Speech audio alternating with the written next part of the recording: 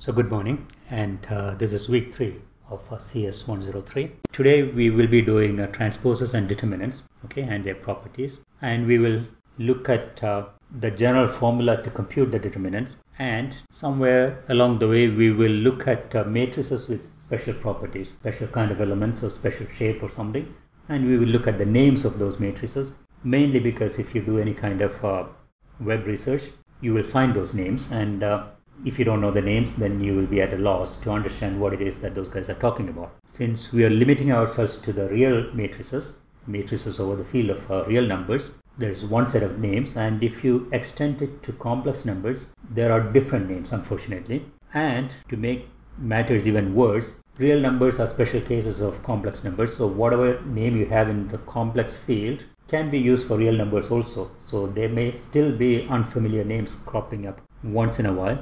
We will try to mop it up towards the end of the course so that there's no confusion. Okay, let's start with the transpose though. Transpose is a fairly easy concept.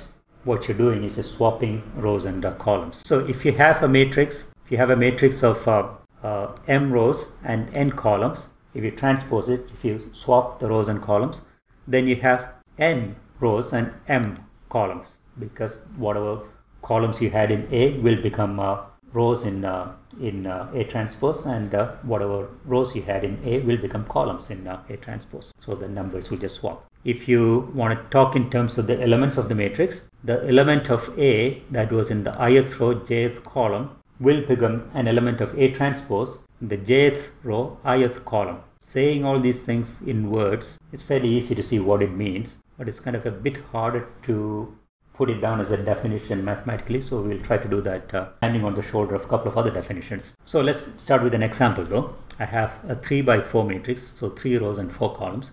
Take the transpose, then I'll have 4 rows and 3 columns. 3 rows and 4 columns which are color coded, and each column will become a row there. So the red one became a red row there.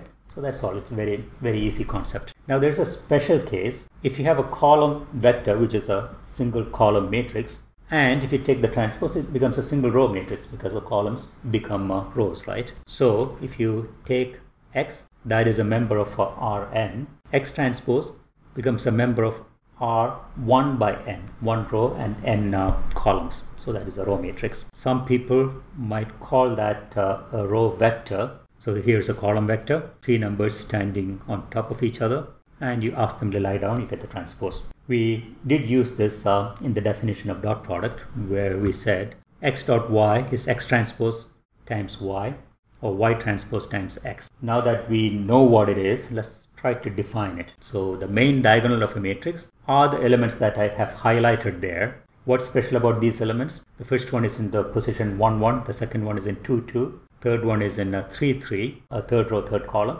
and in general it will be in position I. So the collection of elements that are in the ith row and ith column position, that is the main diagonal. The main diagonal doesn't go to the bottom right corner, but it does start at the top left corner. It always starts at 1 1, first row, first column, and then it keeps going down and to the right to the extent possible. It might go and hit the bottom, the floor, or it might go and hit the bracket, the right wall.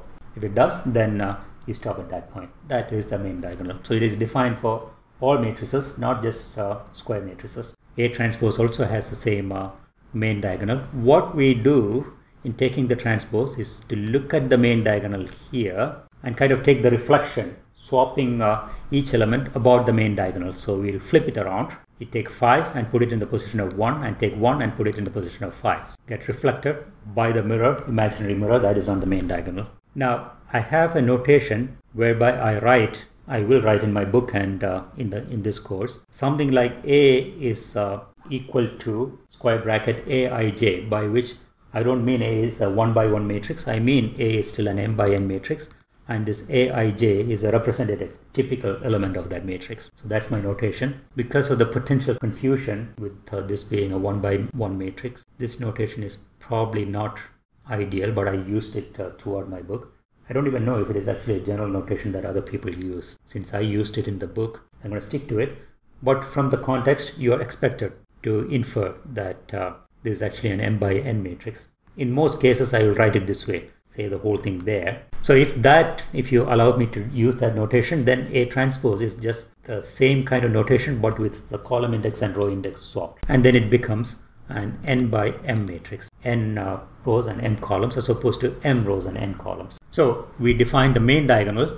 It's a collection of elements of the type AII. So start from the top left and then go down and to the right to the extent possible. Then we introduce this new notation there. So transpose of a matrix using the concept of main diagonal is a reflection or a flipping of the elements about the main diagonal. So let's look at some of the properties of transposes. So we take a transpose and transpose it again. So A transpose is A, because you're just flipping it once and then flipping it again, so you get the original one back. And again, by looking at the definition, you can see that the transpose of a sum of two matrices is the sum of the transposes of the matrices. Then the operation of scalar multiplication and the operation of transposition, or taking the transpose, can be commuted. So you can multiply first and then take the transpose, or transpose first and then take the scalar multiplication. So here I'm scaling first and then taking the transpose, or the transposition happens first and after that I'm scaling. And the next one is a conceptually important point.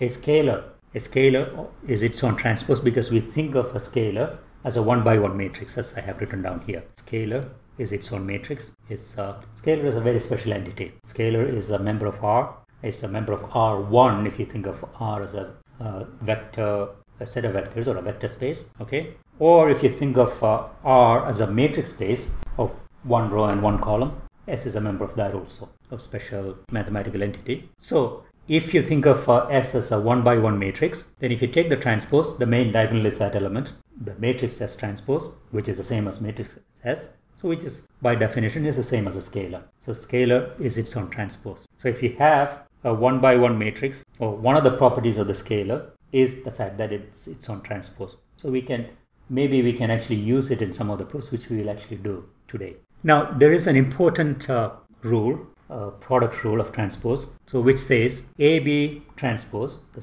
transpose of a product, is B transpose A transpose. It is the transpose of the matrices multiplied, but in the opposite order, the reverse order. That is critical, and this is used in many places. It's a basic property. Let me give you an example of it. So I take two matrices here. A is a 2 by 3 matrix, 2 by 3, so it's got 3 columns, and B is a 3 by 2 matrix, so it's got 3 rows. So the number of columns of A is the same as the number of rows of B, so you can multiply them. And what will you get? You'll get a 2 by 2 matrix. So AB is that. Once you have AB, you can take the transpose. All you have to do is to swap these two guys, which is what I have done there. Okay. Now I can actually take B transpose coming from here. So 3, 4 in a row becomes 3, 4 in a column, and so on. Same thing with A. I can take the transpose of that. Now B transpose has 3 rows and 3 columns and 2 rows. And A transpose got 3 rows and 2 columns, so they can be multiplied. They are conformant for multiplication. So if I multiply, if you actually sit down and do this by hand, you will get that answer, which is the same as A, B, the whole thing transpose. There is a proof. We can prove this product rule. I will kind of flash the proof to you, and I'll refer you to the textbook to go and look at it. But before looking at the proof, let's look at the conformance requirement for multiplication, to see that the product rule at least is conformant in terms of multiplication. Okay, this is the product rule. If you can multiply, if AB is defined at all, then AB will have to be in the form where A has K columns and B has K rows, so that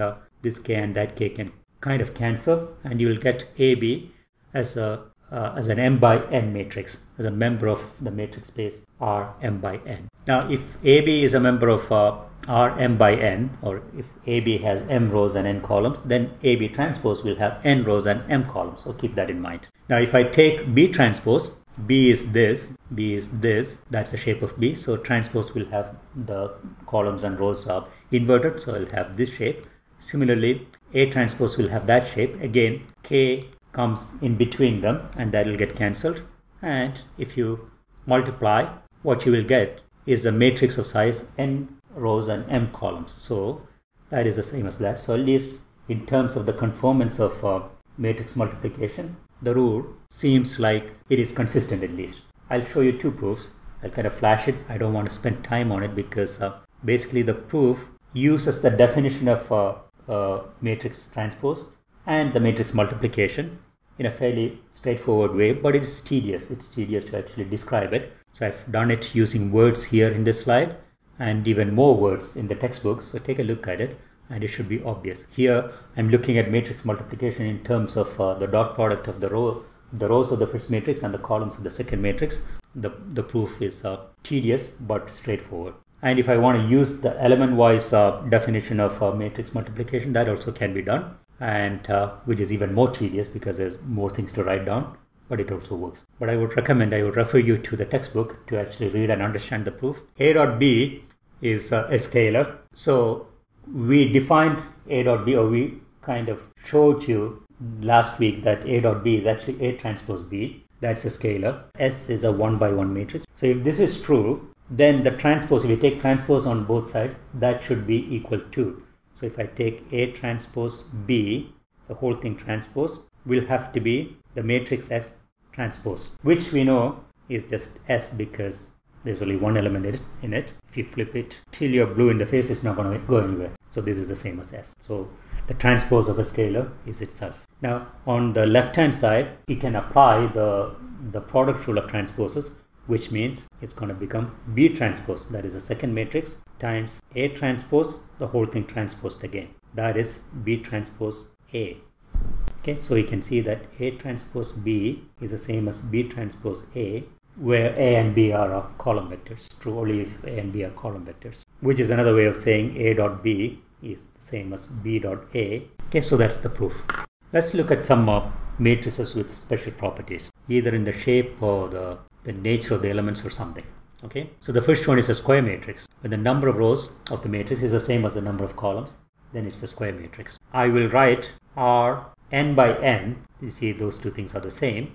That means it's a square matrix. So that's the way you will see it. So R 3 by 3 is a collection of all square matrices of 3 columns and 3 rows. Now there is an interesting fact that for any matrix A, m and n are general numbers, though they don't have to be the same. For any such matrix, A transpose is a member of R m by m, and A transpose A is a member of R n by n. Both those guys are square. So I said A is a member of R m by n. So A transpose is going to be a member of what? So I can multiply A and A transpose. These guys are the same. So if I take A transpose, that is going to be a member of R m by n. And if I take the multiplication the other way, then you will see that these guys are the same. So if I take A transpose A, that will be a member of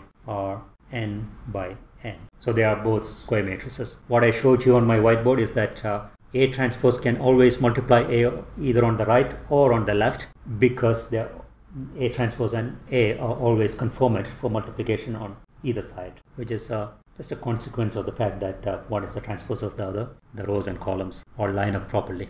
Okay, now let's look at another definition. If a matrix is symmetric, then what it means is that its transpose is the same as itself. So that basically says that A is equal to A transpose. That is the definition of symmetric matrix. Okay, that basically you're looking at the symmetry about the main diagonal. So let me ask you, is it possible for a matrix to be symmetric and not square at the same time? It's not, because if you take the transpose of a rectangular non-square matrix, the shape is already different. So there's no way those two matrices can be the same. They're not even in the same matrix space. They're in different universes. They can never be equal. So all symmetric matrices are square matrices. Then similarly, there is a skew symmetric matrix. It's also called anti-symmetric matrix, when the transpose is the negative of the original one. Again, this applies only for square matrices. There's an important property implied in the definition of skew symmetric matrix. Let me make it a little simpler. Can you say anything about the elements along the main diagonal? Do they have any special property? They have to be zeros, because they are expected to be the negative of itself. The only real number that is the negative of itself is 0. Minus 1 times 0 is 0. So minus 0 is the same as 0. Okay, so the diagonal, the elements along the main diagonal are going to be 0 in a skew symmetric matrix. Now, if you want to construct a symmetric matrix, one easy way is add A and to its own transpose. Then you will get a symmetric matrix. Of course, in order to be able to add A to A transpose, A will have to be a square matrix, so that when you take the transpose, it has the same shape. And A minus A transpose is anti-symmetric by the definition of the symmetric and asymmetric matrices, and and one of the properties of transposition, you can prove these things. So let me take A minus A transpose. I want to know what its transpose is. I just take a transpose of that.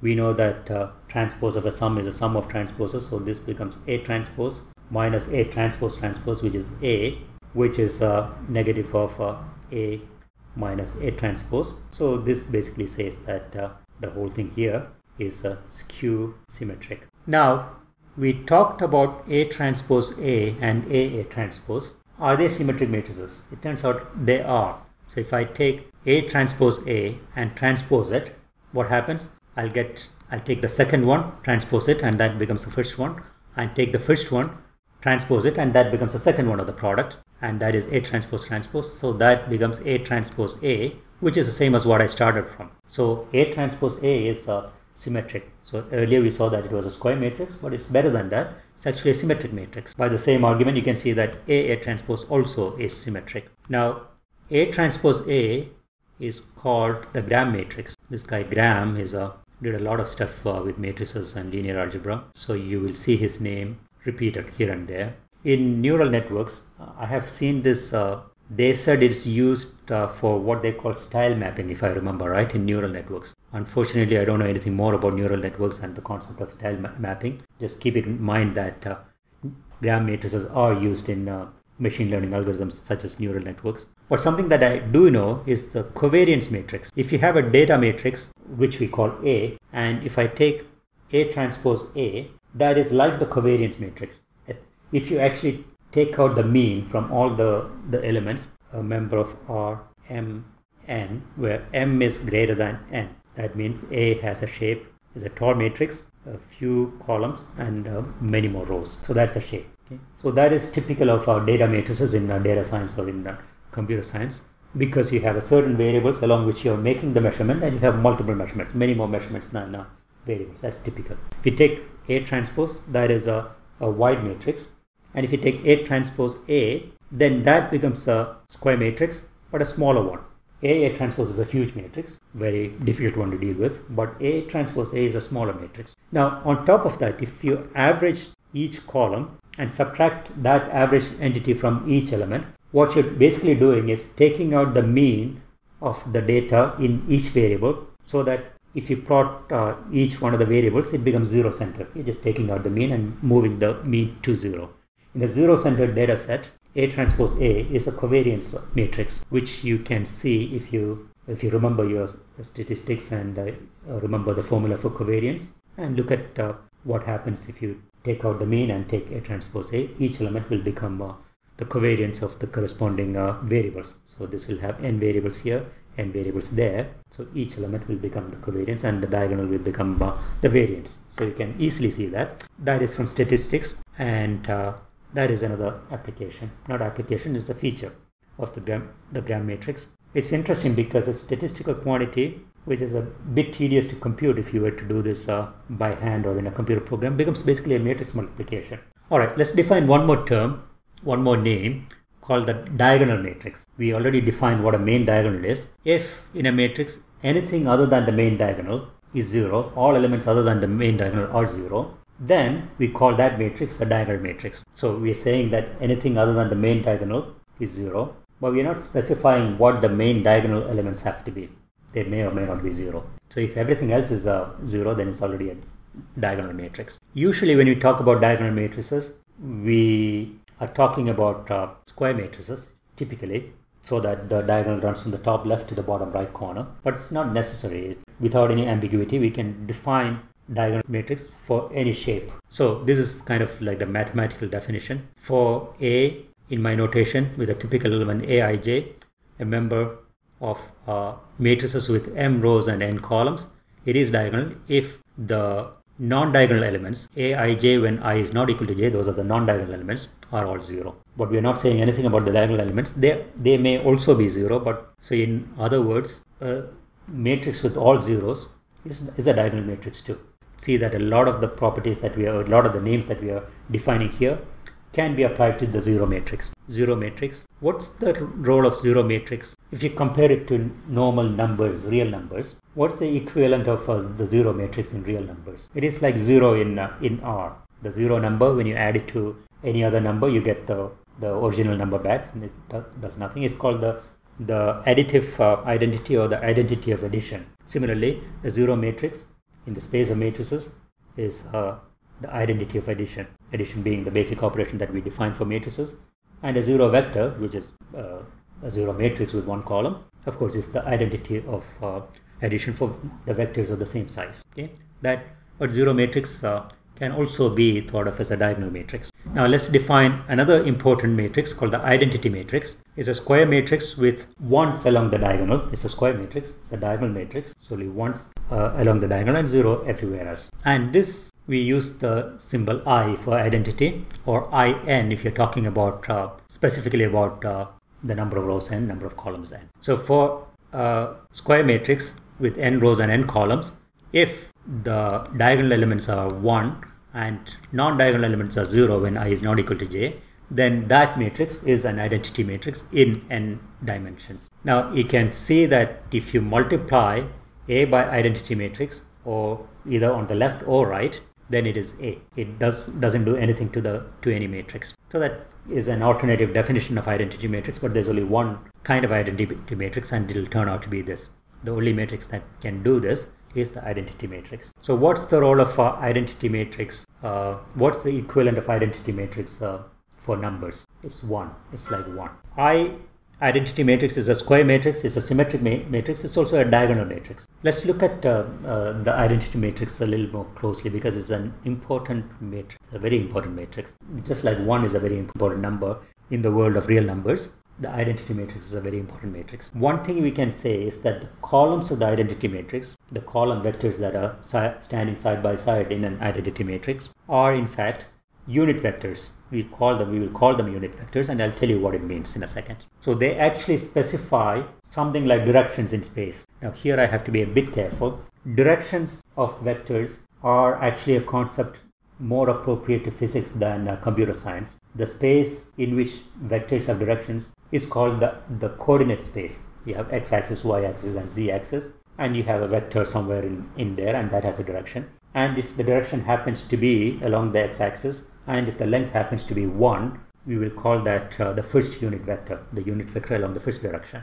Similarly, y and z. So that's the kind of vectors that you have in an identity matrix. Now that viewpoint is not nascent, not inherent to linear algebra, because linear algebra, even though we are looking at vectors as column vectors, they don't really have to be anything like that at all. In computer science, we are looking at them as a column vectors, a column of numbers, and then we can think about the first element as in a coordinate space, the x direction, or along the x direction, or something like that. But in general, in linear algebra, without any representation like that, vectors do not have an existence outside the abstract concepts of vector addition and the scalar multiplication. So what I mean by that is this: if you look at the definition of vectors, vectors are those objects, those mathematical entities that obey scalar multiplication and vector addition.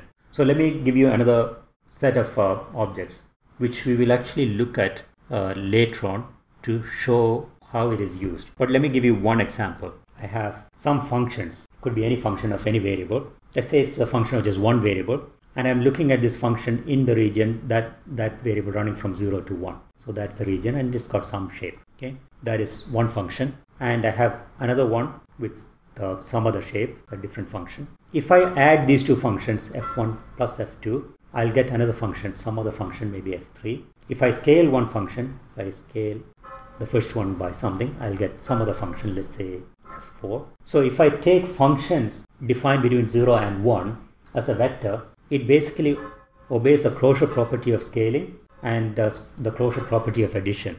So I can actually deal with functions as though they are vectors. And if I want, I can define a dot product between two vectors, which are just functions this time, as something like an integral running from 0 to 1, f1, f2, let's say it's actually the variable, the dummy variable is x, so it's some integral like that. If I define it like that, then I have defined the dot product also. Then this is actually a complete set of vectors, and it's just that each vector here, how many points do you have between 0 and 1? You have infinite number of points, so it's like an infinite dimensional function. So this way of looking at functions, this way of dealing with vectors in some abstract sense is actually used in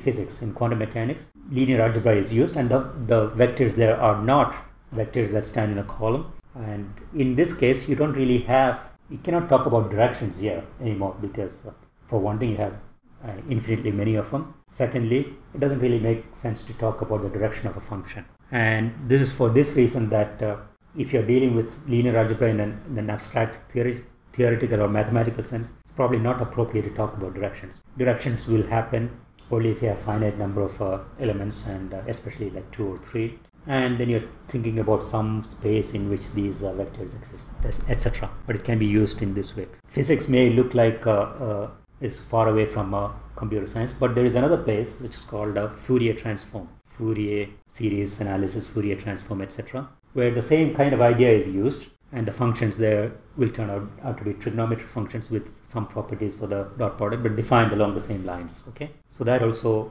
is a set of vectors, really. So that's the reason why we shouldn't get too hung up on this notion of directions, because that might lead you to mathematical intuition that may not be right for linear algebra. That might limit your the ways in which you might try to solve a problem rather than enhance it. Okay, but coming back to normal three-dimensional space and an identity matrix in that 3x3 matrix space, we can say that the first vector that you see here is the first unit vector, and the second one is along this is a second unit vector, and so on. And if I have a general vector which I write as x, y, z in a column, then as you can see, you can take the first vector multiplied by x, second one multiplied by y, third one multiplied by z, and add them up, take a linear combination, and that becomes an interesting way of writing that. And this is actually used in classical physics quite a bit. The reason to give you this nomenclature I hat, j hat, and k hat as a unit vectors is because if you look up over the internet to find some solution or some proof or something, you might see such notations, especially if the proof is given by some physicist, and then you might get confused what these things mean. So that's why I'm going to give you this. Now, what is I hat dot j hat? That will be the sum product of the elements, so 1 times 0, 0 times 1, 0 times 0 added up, so that becomes 0. So I dot j, j dot k, k dot I, all those things are just 0. But I dot I is 1 times 1, 0 times 0, 0 times 0, that becomes 1. I dot I is 1. I dot I is the square of the norm of I.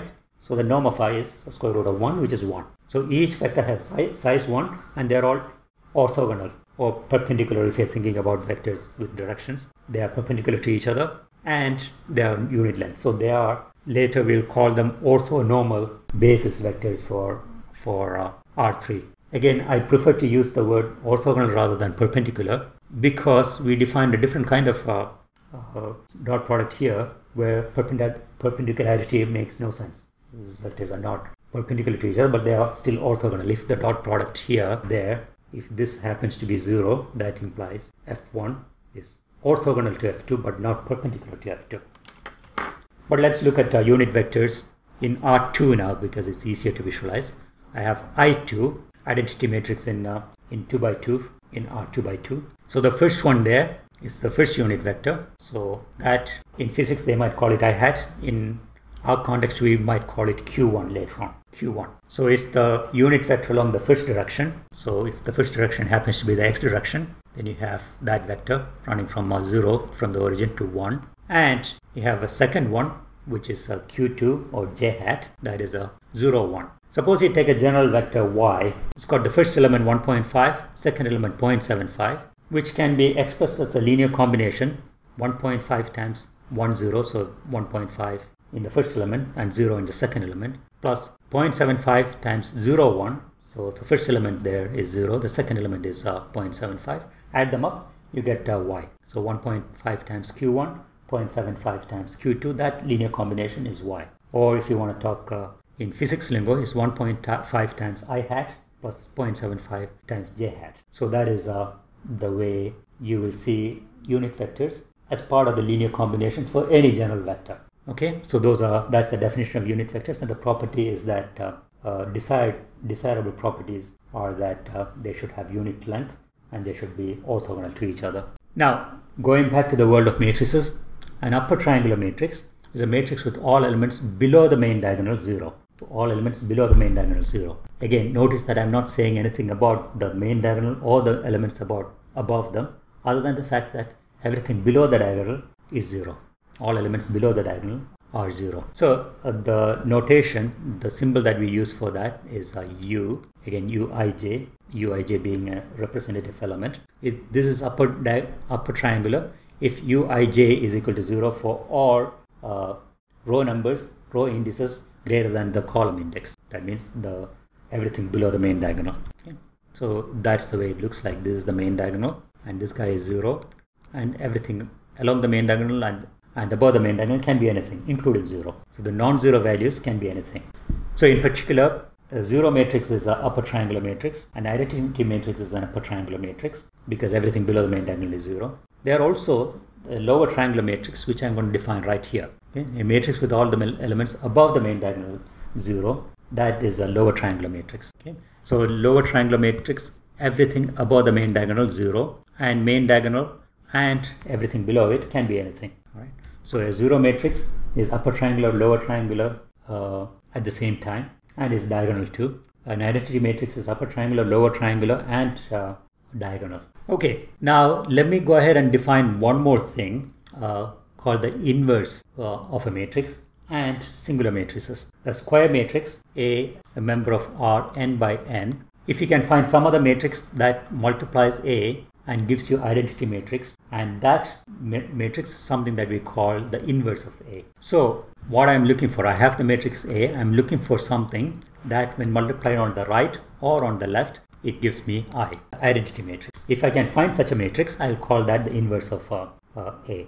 That's like the definition of A inverse. I write it as A to the power minus 1, but I'll read it A inverse. So A inverse in the world of matrices has the same significance or implication as the reciprocal in the world of numbers. Okay, I have a number x, multiplying it, I have another number A, a constant. If I write an equation, Ax equal to B, everything being number, A and X and B being member of R, just real numbers. Then in order to get X, in order to solve this equation, what you will do is just divide both sides by A, which is B by A, which you can also write as A inverse, which is 1 over A times B. Similarly, if I have a matrix equation in which I have A matrix, B x a vector and B a vector, if I can find another matrix A inverse and multiply on the left, here I have to specify whether it's on the left or right because matrix multiplication in general is not commutative. If I do that, that becomes equal to A inverse B. I'm just multiplying both sides by A inverse. So if I can find A inverse, I can do this, and I know that this is I. I also know that I multiplying anything will give me just that anything. So I is like number 1. So I get X equal to A inverse B. That is like solving the set of equations. I found the values of my unknowns that will satisfy my set of equations. Remember, A is just a bunch of numbers, B is just a bunch of numbers. So that is the solution. So it's like multiplying A inverse on the left with this vector, which we'll call constants vector later on. Some people tend to write it as A dividing B, but on the left. So you cannot write it as B divided by A because that will be like dividing on the right. But some people, just for fun, I think, just write it that way. So they can write X is equal to that. And some applications actually implement this notation. So if you define a matrix A, and if you define B and write A / B in SageMath, for instance, you will actually get the solution for the set of linear equations that are implied by the matrix A and the constants vector B. Now, what I want to say is that just as in the case of numbers, not all numbers have inverses. I cannot write A inverse in just one special case. I cannot write X is equal to this guy I cannot do this if A is something. What's the number when A is equal to 0? This guy just doesn't work. This guy just doesn't work, okay, because 1 over 0 is not defined. Similarly, there may be matrices for which you cannot find A inverse. Those matrices are called singular. In the case of course, 0 matrix is a singular matrix, but it's not just 0 matrix. There are other matrices also that cannot be inverted. You cannot find A inverse. So what those matrices are and why they cannot be inverted, all those things will come only in the future, maybe starting next week. That's actually part of the solvability of a set of linear equations. So A has the same role as a number in some broad sense, and A inverse in that case has the same role as the reciprocal, except that for a fairly largish number of A's, you cannot actually find the inverse, the reciprocal. And that's of course where this notation comes from, the A to the power minus 1, which is like the reciprocal. But it's not really the reciprocal, but it's a different kind of operation. So let's move on to determinants. So first of all, it's an entity that is defined only for a square matrix. So if it is not square, right away you can say there's no determinant for that matrix. It's just not defined. So there are multiple notations for it, the delta and single bar around the matrix, and some people might just write determinant or DTA, so for determinant of A. I prefer this notation, single bar around the matrix, which is why we use double bars for the norm. Okay, so it's a single number. So a matrix, a square matrix, has a determinant which is a number. For real matrices, this will be a real number. It's a real number. It holds a lot of information about the matrix, as much as possible for a single number to hold. Given that a matrix got a large number of numbers, it's got a lot of information about the matrix and its behavior, especially when it comes to solving equations of which the matrix is a representation. So it's a function of the elements of the matrix A. So we haven't specified what function it is, but it is a function of the elements of the matrix. Okay? So we can write it like this: A by matrix A is a member of n by n this time, because it has to be a square matrix. So A has a size n by n, and the representative element is Aij. In that case, the determinant is a function of Aij. By Ij here, again I mean all of them, not just one of them, every single one of them, every one of the n square numbers Aij. Okay? Now if you think of the matrix A as a transformation, okay, of one vector to another. So let me actually explain this in some more detail, because it's one of the first times we are coming across this one. Suppose I have a matrix A is a member of Rm by n, which just means that A's got m rows and n columns. Then if I have a set of equations Ax equal to b, then x has to be a member of Rn, because the number of columns of A will have to be the number of rows of x, which is the number of elements of the vector x, so it's Rn, and B will turn out to be a member of Rm.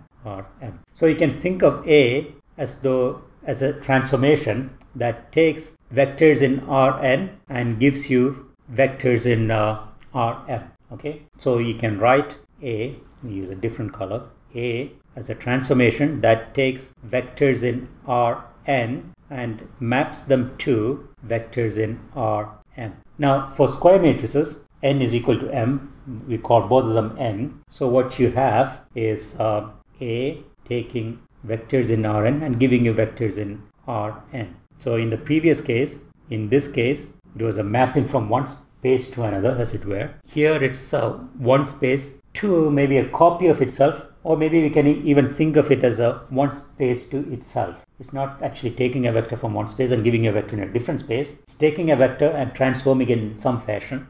For instance, it might be doubling the vector, or it might be rotating the vector or something in the same space. So that's the way we can look at it if it is a square matrix. Okay. Now A inverse, in this case, A inverse, we wrote A inverse in this fashion. We wrote x bar is equal to A inverse B vector. X vector is A inverse B. This is only for, remember here we are talking about A in R n by n square matrices from now on. We wrote it that way. If we can find such an inverse, then it's a mapping from it's like something that reverses the first operation. First, what A did was to A took you from Rn to Rn. A inverse also takes you from Rn to Rn. But in the first case, here what it did was to take x to b. Here what it's going to do is take b and give you back x. So it's like the reverse of the operation. It's like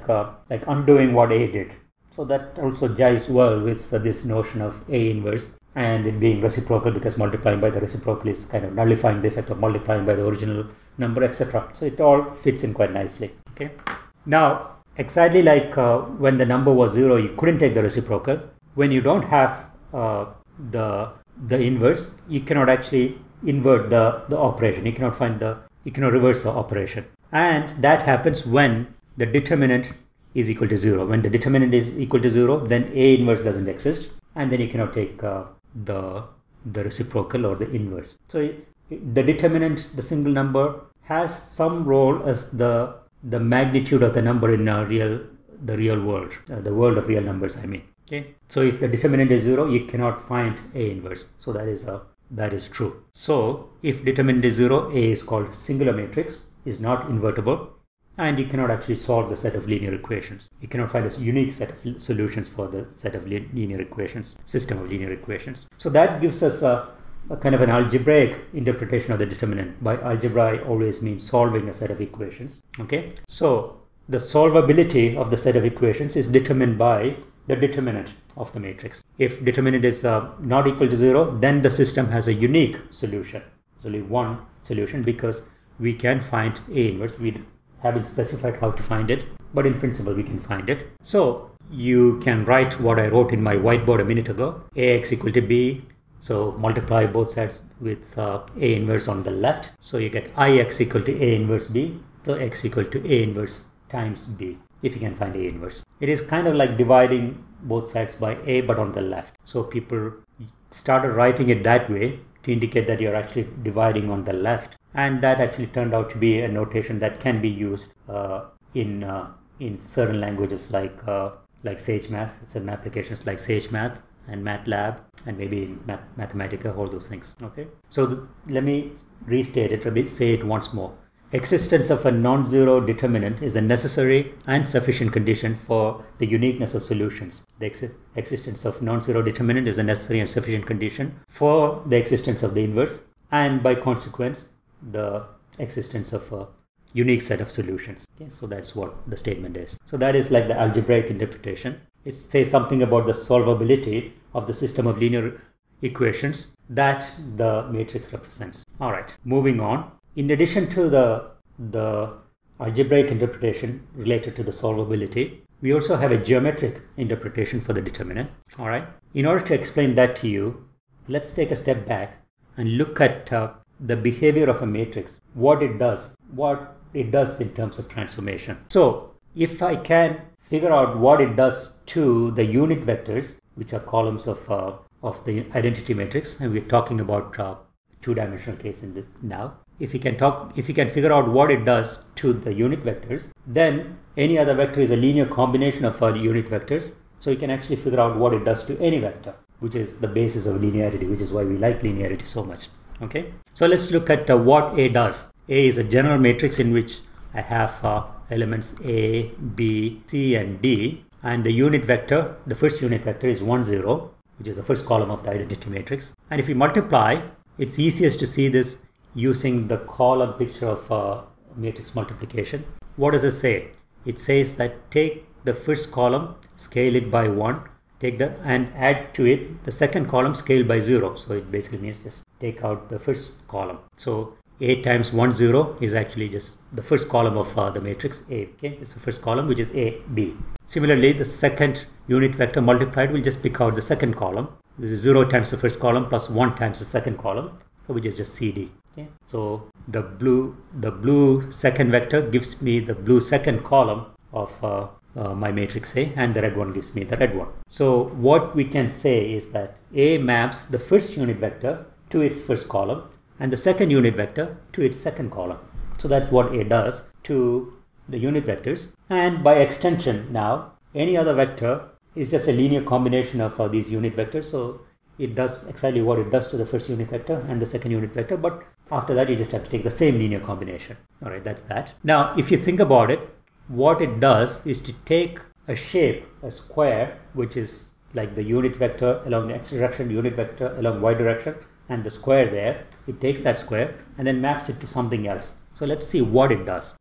So let's start with that. I have my first unit vector, which gets mapped to AB, the first column. I don't know what A is, I don't know what B is, so it's just some random vector. Okay. Similarly, it takes the second unit vector and maps it to some other random vector. So the mapped transformed vectors are in the brighter colors. So the blue unit vector becomes a blue random vector or blue transformed vector with brighter blue shade. Now, what is happening is that if I look at both the vectors at the same time, you can think of looking at that square there, the unit square, that is represented by one edge 1 0, the other edge 0 1, and the far corner 1 1. This is the sum of those two guys, and that gets transformed to a parallelogram because one side gets transformed to AB, other side gets transformed to CD, and then the corner gets transformed to A plus C, B plus D. So that's the parallelogram. So I can say that the square gets transformed to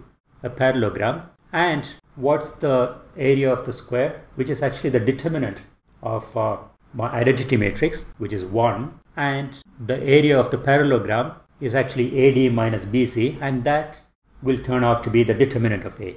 Actually, we're going to define the determinant of A to be that entity. That's what we're going to do in a second. We're going to define it. I'm going to just tell you that that's what it is. But the fact that that entity is actually the area is something interesting, and we can actually visualize it very soon. So let me define the determinant of a matrix in 2 by 2.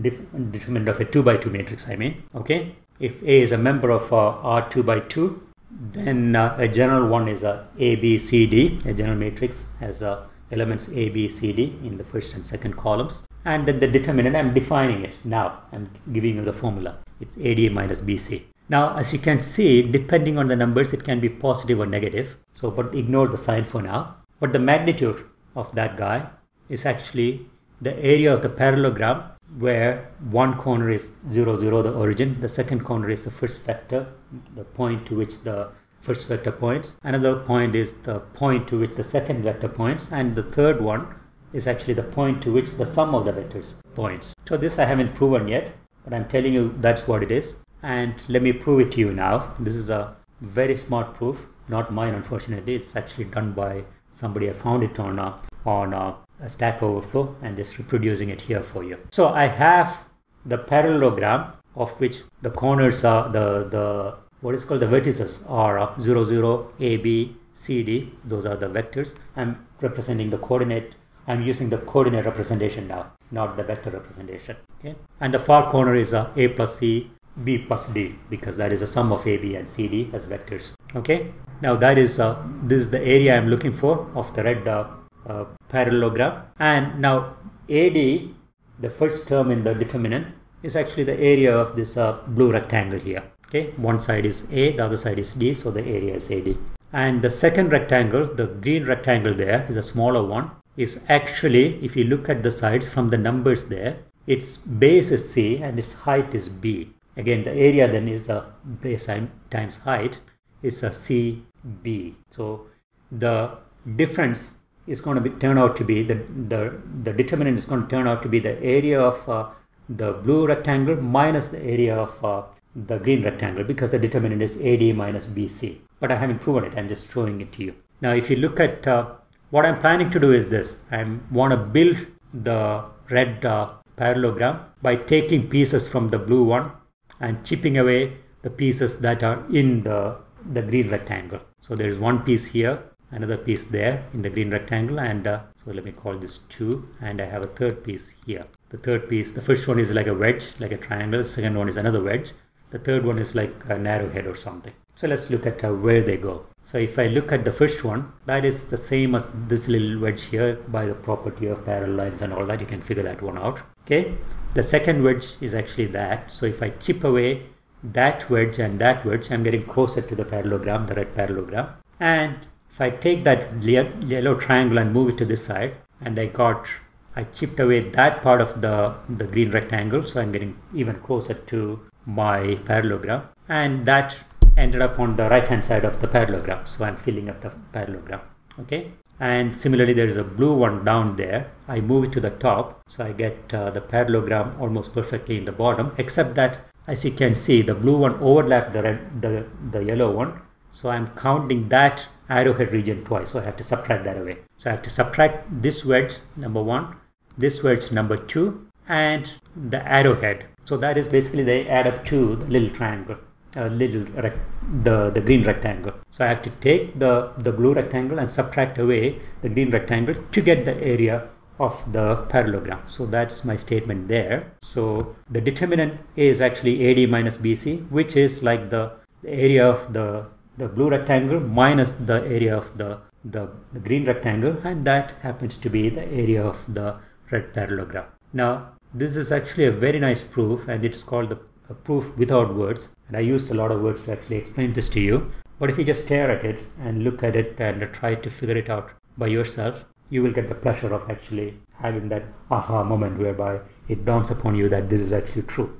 So I won't explain it again. I'll let you look at it and figure it out for yourself so that you get the pleasure. I don't deprive you of the pleasure of actually finding it out for yourself. And if you do need words rather than just diagrams, it is actually linked in my textbook. There's a link to the proof with words using the same kind of diagram. So you can go and look at the stack overflow and see it there. That's a nice proof. Okay?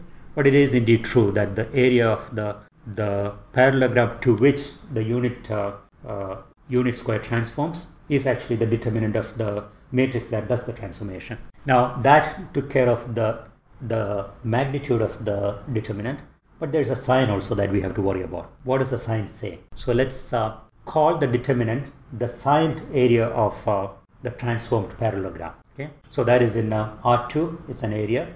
In R3, that becomes a volume to which a unit cube transforms. A unit cube transforms. That, what does it transform to? It transforms to a parallelepiped, not parallelogram, but a three-dimensional equivalent of that. And if you go to Rn, if you go to n-dimensional space, it's again the signed volume of it's a signed hypervolume because it's multiple dimensions now. Okay, it's a signed hypervolume of a hypercube. So that's how you see this. You start with 2 dimensions or 3 dimensions that we can easily visualize and understand. Then we extend it to n dimension, where the intuition will work even though we cannot visualize it. That's the game that we play in linear algebra. Okay, so where does the sign of the determinant come from? So that, in order to see that, I have a couple of more animations. What I'm going to say is that if the order in which the transformed vectors appear is the same as the order in which the original unit vectors appear, then the sign is positive. If the order is flipped for whatever reason, then the sign is negative. So let me tell you what that means using my animation. So I have my original matrix. The first unit vector gets transformed to 2, 1 over there. The second unit vector, the blue one, gets transformed to 2, 2. The first one gets transformed to the first column, the second one to the second column. Now look at the order, by which I mean my blue unit vector. In order to get to the blue unit vector from my red unit vector, you have to go in the counterclockwise direction. Physicists are very fond of this kind of stuff about the handedness. So we use the right hand to go from the red unit vector to the blue unit vector using the fingers along the direction of motion. Then the thumb will point in the direction in which the angular momentum is. If it was like a particle spinning in that direction, that would be the angular momentum. So that's in the positive z direction. So that is positive. If you look at the red transformed vector, in order to go from the red transformed vector to the blue transformed vector, from this guy to this guy, again I have to wrap my fingers in the counterclockwise direction, and the angular momentum is again in the same direction. Okay, so that is called the area, the sign of the area. Okay, so the area, the magnitude is the magnitude of the determinant. The sign is the sign of the determinant. So in this case, the determinant is AD minus BC. So 2 times 2 minus 2 times 1, that is 2, it is positive. So in this case, area is positive. Okay, so the blue vector, if you want to use a more common language, is to the left of the red vector, both in the unit vector case and also in the transformed vector cases. So the sign is positive. Now the second case, what I want to do is to look at a different matrix A now, for which the determinant is actually 0. So if you look at my first unit vector is 2, 1, And the second unit vector, can you see something special about the second unit vector there? Sorry, second vector in A, not the unit vector, second vector in A, second column of A. Can you see something special about it? Can you guys see something special? It's the scale version. It's twice the first column. Okay, actually I have it right here. A2 is 2 times A1. So what does that mean? We already know that they are going to be on top of each other in terms of direction. So the second one is on the same line as the first one. So the first unit vector gets transformed to the light red one. The second unit vector gets transformed to the light blue one. They are on top of each other.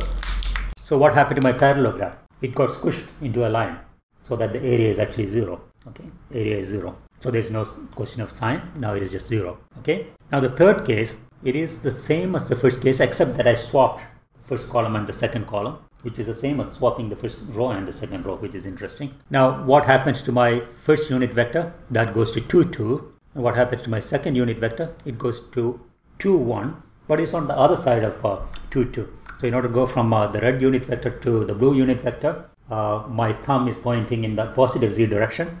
In order to go from the red transform vector to the blue transform vector, if I use my fingers along that direction, that is in clockwise direction, and my thumb is pointing in the opposite direction. So in one case it was positive z, the next case is negative z. So that's when we ascribe a negative sign to the determinant, or rather that's when the determinant has a negative sign. Okay, so the blue unit vector was to the left of red unit vector, but the blue transform vector was to the right of the red transform vector. So if you look at the determinant, 2 times 1 minus 2 times 2 is minus 2. Area is the same, the magnitude of the area is the same, but the sign is negative. So that's the meaning of the sign. And when you go to 3 dimension, the same thing applies. If one vector flips direction, flips as in it goes to the other side of one of the other two vectors, then you get a minus sign. Okay, now is that clear? Is that okay with you guys? Are you guys with me? Okay, good. Now let me go ahead and define the determinant of a 3 by 3 matrix. We're going to do it recursively, meaning we're going to define the determinant of a 3 by 3 matrix in terms of the determinant of a 2 by 2 matrix, which we have already defined. Okay, so for a 3 by 3 matrix, this horrible looking matrix here, A11, 12, 13, etc., etc. This is the way we're going to define it. It is A11 times the determinant of the matrix that is obtained by deleting the first column and the first row. So A11, delete the first row and the first column, you get a submatrix. It's the determinant of that submatrix multiplied by A11. And the second one is a minus sign, A12, and in that case delete that column and that row, and the submatrix that is left over, take its determinant. And the third one comes with a positive sign. So the signs are alternating. So A13, so delete that, the third column and the top row, and take the submatrix and find its determinant, which we know how to do because it's a 2 by 2 matrix. So that's the recursive formula. Okay. So since we have already defined determinant for a 2 by 2 matrix, now we have a determinant for a 3 by 3 matrix. So the negative sign is important. Okay. So what we did was to find the determinant by expanding along the top row here. We could have played the same game by expanding along the first column if you wanted to. So you'll take the first element and find the determinant of this guy, take the second element and delete that column and that row and find the submatrix, etc. So you could do it with any column, any row, except that you have to worry about the negative and positive. We'll see how that is done in a second. It actually, the question is, does it apply to any n by n? Yes, because if it is a 4 by 4, you will do the same thing. Then you'll get a bunch of 3 by 3 matrices, and then you will do the same thing for each one of the 3 by 3. Then you'll get a bunch of 2 by 2 matrices, and then you know how to do it, how to expand it. So it does work for any n by n matrix. Okay. Now the interpretation, the geometric interpretation of the determinant in R3 is that it's the signed volume of the parallelepiped to which a unit cube gets transformed by the matrix. So that is it's again the signed volume.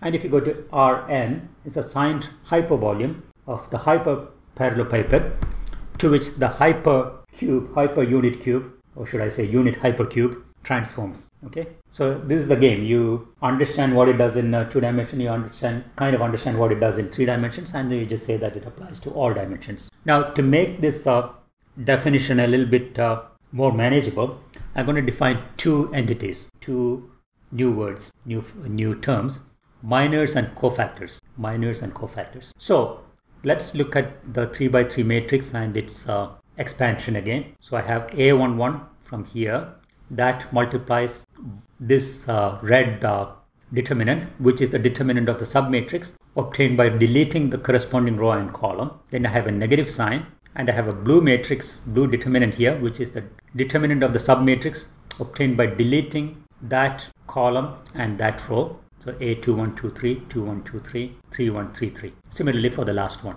which comes with a positive sign. Now, the determinant of the submatrix obtained after deleting the row and column corresponding to the element out here, that is called a minor.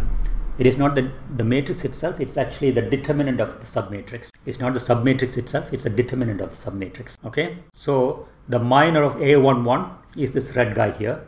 The minor of A12 is the blue guy here. And the minor of A13 is the black guy here. Or I should probably be more careful there. I should say the determinant in black there. All right.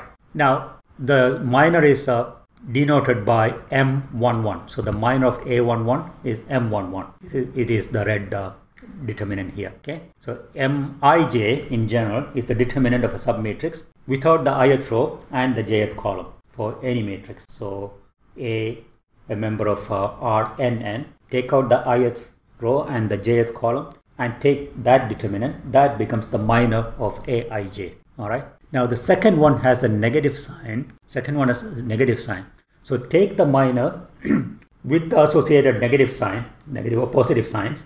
That is called the cofactor. So minor with the associated sign is the cofactor, and it is denoted by Cij or C11.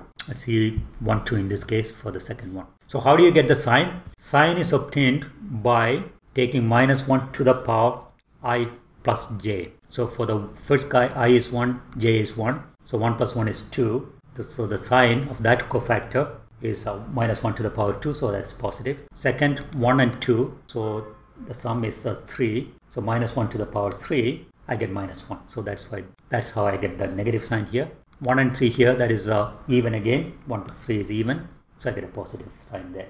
So that's how you get the signs. So cofactor is the minor times -1 to the power I plus j. So that's the definition. So I define minors and cofactors. Remember, these guys are numbers. They are determinants, so they are numbers. They are not matrices, they are numbers. Okay, that's why they are in not in bold. They are in normal characters. So using the minors and cofactors, you can actually define the determinant. You can provide a formula, a recursive formula for the determinant, which is like this. So expanding along the ith row, the determinant turns out to be a summation minus I to the power I plus j, the element times the minor, or you can kind of absorb the sign into the cofactor. I can say is a summation 1 to n of Aij times the corresponding cofactor. It works for any column and any row actually. So here the summation was done over j. That means I'm expanding over the ith row, but you can do it for any. Now this is the formula. This is a mathematical definition of a determinant, and this turns out to be the volume. If you actually do the computation of the volume, this turns out to be the volume in n dimensions. Maybe you can verify this using Sage Math or something. Find the volume and then actually find the volume using the determinant. That might be a good exercise. Even though this is like a decent looking formula, compact enough, this is a horrible formula when it comes to actually computing determinant in a computer, because it's recursive.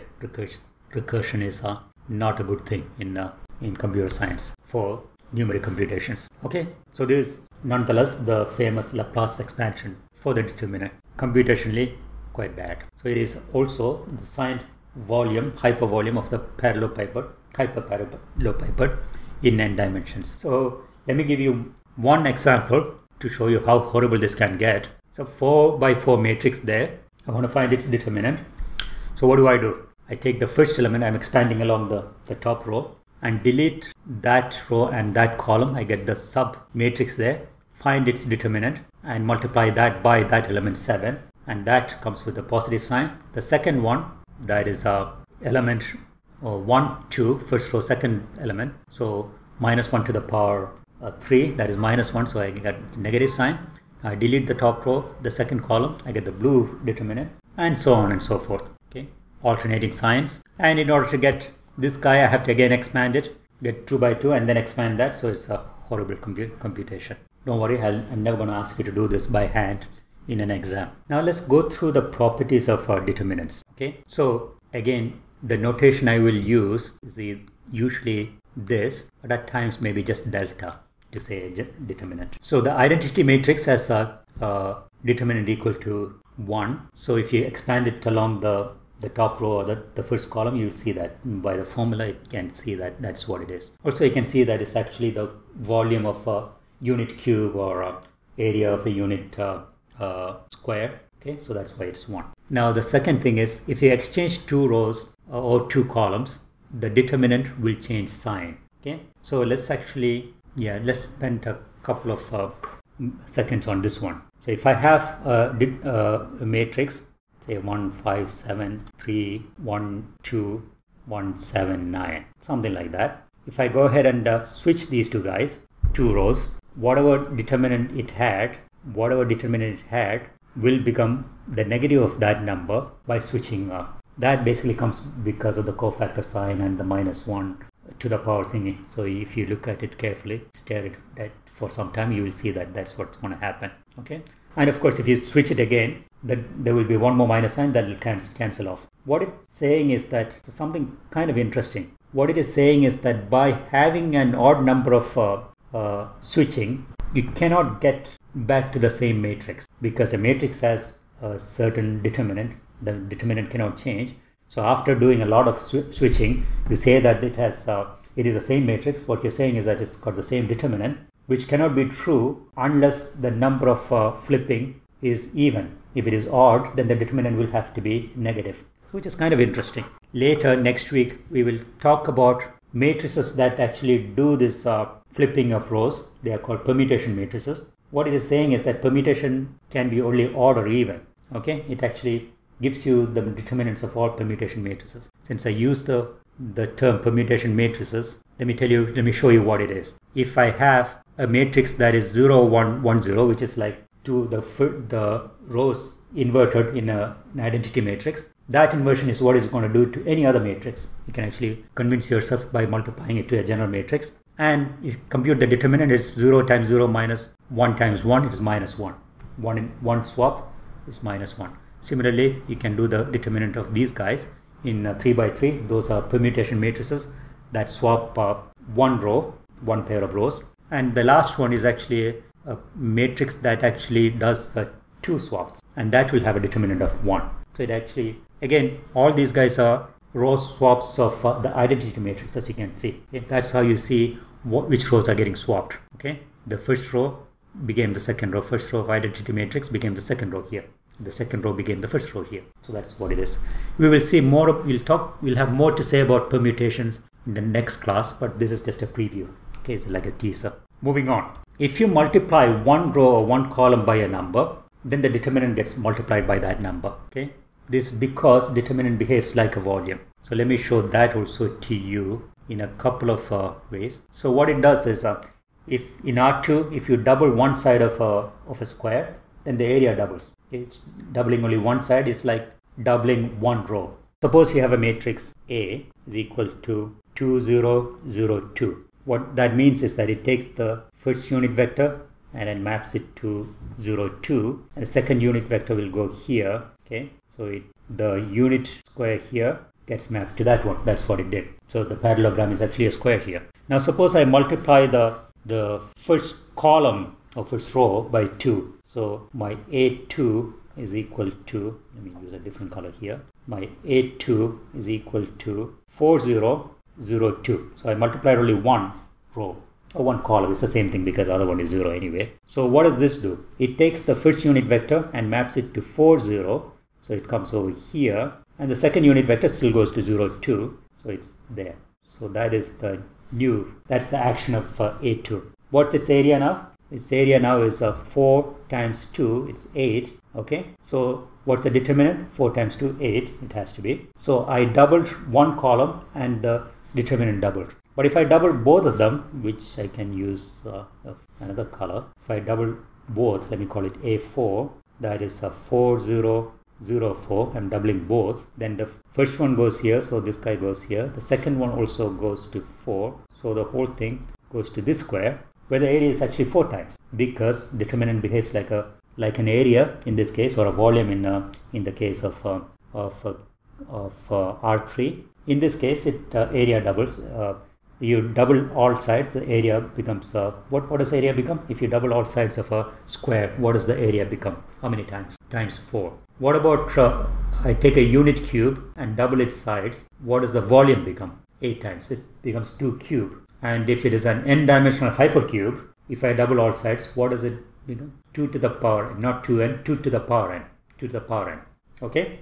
Alright, so that's how you extrapolate again from something that we can understand to something that we cannot visualize. Now the fourth one says if you split a row or a column, then the determinant gets split into 2. That is a cryptic language, so let me tell you what I mean by that. So if I can write a determinant, suppose I had say 5 here and 2 here. Suppose I write this as 3 plus 2 and 1 plus 1. Okay, then I can actually split the determinant as a sum of 2 determinants. This again comes from the equation. If you just look at the formula, the Laplace expansion, you will see that this is actually true. Okay, so you can actually do this kind of expansion, which might be useful in some proofs. Okay, another one is if you have one row or one column of zeros, then the determinant is 0. That should be again obvious from the Laplace expansion. You just expand along that row or that column, then every cofactor gets multiplied by 0, so the determinant is 0. Okay, another one. Add a multiple of a row or column to another row, the determinant doesn't change. This needs a bit of an explanation. Okay, what is happening is this. As you know, a matrix represents a system of linear equations in which each row is actually an equation. Right? It's an equation. So the manipulations that you can do with an equation is to scale an equation by some number and add it to another equation, which is what this guy does. Add a multiple of a row, which is like an equation, to another row, and that determinant doesn't actually change. Let me ignore all the columns there, and I'll tell you why when we come to the last property. Just say that, just think about rows now. Okay, so it's because it comes from the system of linear equations. That's why we actually look at that kind of operation. Now, if 2 columns or rows are equal, then the determinant is 0. Why is that? What you do is it's actually a consequence of 5 and 6. You just scale one of them by -1 and add to the other one. You get a row of zeros, and then the determinant is 0. In the case of systems of linear equations, what it is saying is that 2 of your equations are the same. Then you don't have n equations, you have only n-1 equations, and then you cannot really find a unique set of solutions. That's what it is saying in the case of systems of linear equations. Okay, this is another interesting property. If you have a triangular matrix, the determinant is actually just the product of the diagonal elements. Let me actually show this to you by having a lower triangular matrix here. I want to find the determinant of A. I will expand along the top row here. So the first one, A times the cofactor, this guy, and the second and third terms just vanish because it's going to get multiplied by zeros, so don't worry about that. And inside also I have a 0 there, so it's only the first element, first product that is significant. The second one gets multiplied by 0, so I just get A, D, F. So that is very nice. So if you can get to a triangular matrix from any matrix using operations that do not change the determinant, then this is a cool way of finding the determinant, because multiplication is simple. But the recursive computation of a determinant is not simple. It's expensive. So we will actually see this next week. So if it is a lower triangular matrix, you will expand along the first row to see that this is true. If it is an upper triangular matrix, you will expand along the first column to see that this is true. All right? Are we okay with this? Are you doing okay? I see only one green. Somebody is not doing well. I don't understand. Okay. I see only one green. Somebody. Okay. All right.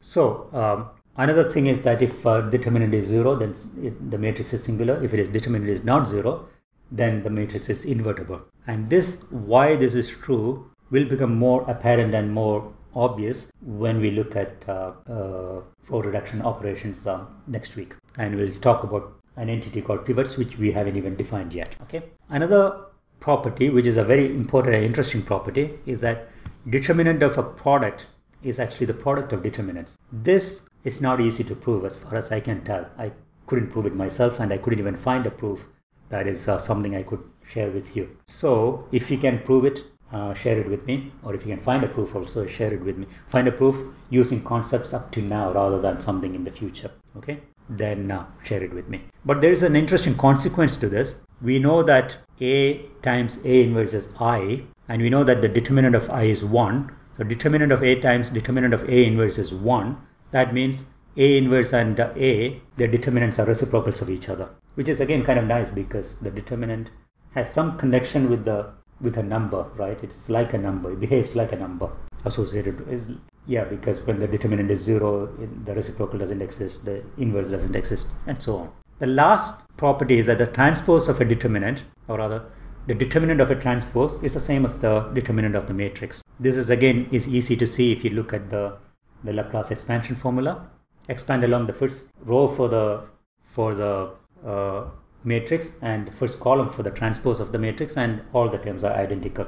Okay, so this is obvious. Now for this reason, whenever I said row or column, whatever I said for rows will apply to columns too in all these properties, because column and row swapping is what transpose is really. Now I have one exercise that I have nicely done in the textbook, and I wanted to go through this, but we may not have time. But I'll tell you the consequence of it. We saw that the determinant of this guy, or we defined the determinant of this guy of a 2 by 2 matrix like that, AD times BC. We defined it that way. Now, it is possible to derive this using the properties. What that means is that if you start with the properties of determinant, saying that we're looking for a number with these properties associated with a matrix, then we will see that for a 2 by 2 matrix, this is the number. So we'll actually end up with this, starting with the properties, which is a kind of interesting academic mathematical kind of exercise to do. And this is Gilbert Strang in one of his lectures on determinants. He actually did this, so I saw this, and it is interesting from a theoretical mathematical perspective, academic perspective, and the fact that the properties are not merely the consequence of the definition, but they are also the starting point of the requirements on the determinant. Okay, so don't look at the slide to understand the proof. Look at the textbook. It's in a box and it's got many more steps, and the reasons are explained there better. So transpose is a fairly simple concept. Just swap the rows and columns, which is the same as saying define a main diagonal, which is a collection of the elements with the same row index and column index, and flip about that main diagonal. So it's the same thing. So basically the main diagonal stays the same in the transpose also. Then we did the product rule of transposes, and we didn't actually prove it here, but we looked at it from a couple of different angles and with an example. The proof is there in the textbook. You can go through that. Then we talked about the properties of determinant. The determinant is actually the signed area of volume or hypervolume of the parallelogram, parallelepiped or hyperparallelepiped, to which a unit square, unit cube, or a hyperunit cube transforms to by the action of the matrix A. Okay. Then we said if the determinant is 0, that means A is singular, which means it cannot be inverted, which also means the transformation that A did cannot be reversed. Most likely what it means is that multiple vectors get transformed to the same vector. So if I give you the output vector, you don't know where it came from. Okay. Then we talked about the product rule. The determinant of a product is a product of the determinants. We did not prove it, but there is a consequence to it, which is that a matrix and an inverse will have determinants that are reciprocals of each other. Then we defined the determinant of a 2 by 2 matrix, AD minus BC. And expanding on that, we actually came up with a recursive formula for determinants. We didn't come up with it, and then we started with the recursive formula and said that it could be, the recursion can be halted because we know the determinant of a 2 by 2 matrix. Later on we said, by looking at the properties of the determinant, the 2 by 2 determinant, the determinant of a 2 by 2 matrix, is actually a consequence of the properties as the requirements or the number defined on the matrix, defined as a function of the elements of the matrix. Okay. Then a bunch of